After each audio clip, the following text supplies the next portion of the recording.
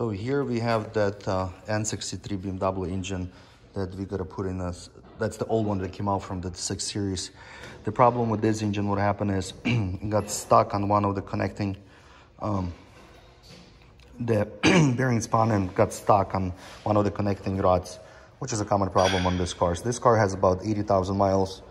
That's where all of the problems are starting.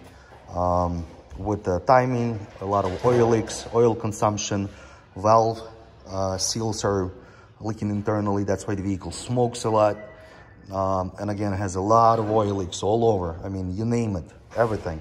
The common problem on this is upside down. So this is that's the whole engine. So that's the oil pan, upper oil pan gasket. It's always leaking. Here are the passages to the oil filter. There's a lot of pressure in here. Here we have that oil pan, upper oil pan. Again, it's upside down. So this phase would go to that, but that's the oil filter here. And the common problem is for those passages because there's a lot of oil pressure. So it's, and that's where the gasket, upper oil pan gasket is. That's where it's leaking usually the most.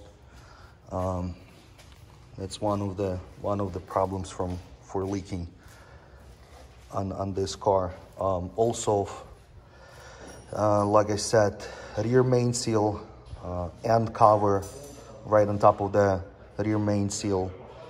Also, like I said, the vehicle does have problems with chains.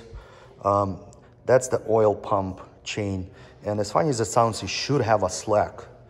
There's a certain procedure to adjust this, but it should have a slack.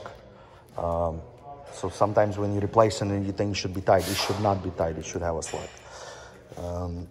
So we'll show you more and more stuff on this engine. Except we have it upside down, so that's where your cams are.